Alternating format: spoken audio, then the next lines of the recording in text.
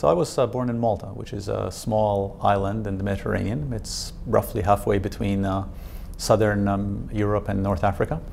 And I did all my schooling there and moved to Canada just before college. Then I did medical school in Canada, and I did a residency training in primary care, family medicine, and emergency medicine. And I did that in the north of Canada in a place called Thunder Bay, which is about 14 hours north of Toronto, and also worked in a number of the communities around there.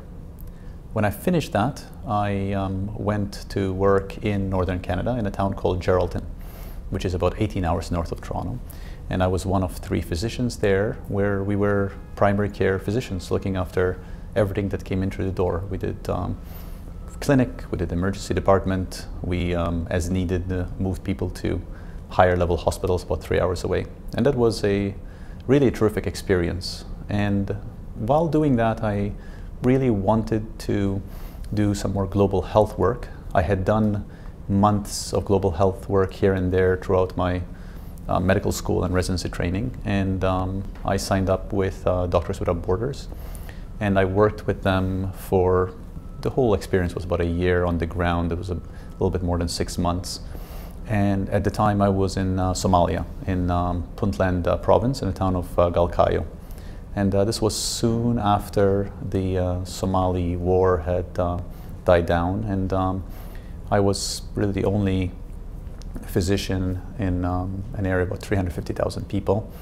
It was a really fascinating experience. I learned tremendously, and I'm deeply grateful to the organization for the experience, and really to the people there.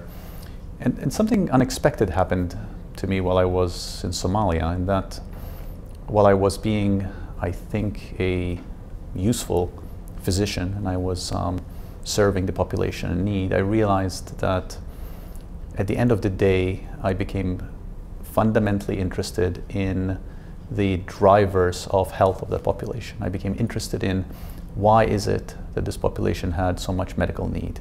And I began looking around, trying to figure out what is it that shapes the health of populations. And that really began my path to public health. When I was in Somalia, I really decided that I wanted to look into public health and figure out what a path in public health would look like. And from there, I essentially went back to school. I did a master's in public health, eventually a doctorate in public health, and from there I have been in various institutions doing academic public health. I was at the New York Academy of Medicine, at Columbia University, at the University of Michigan, and most recently at Columbia University.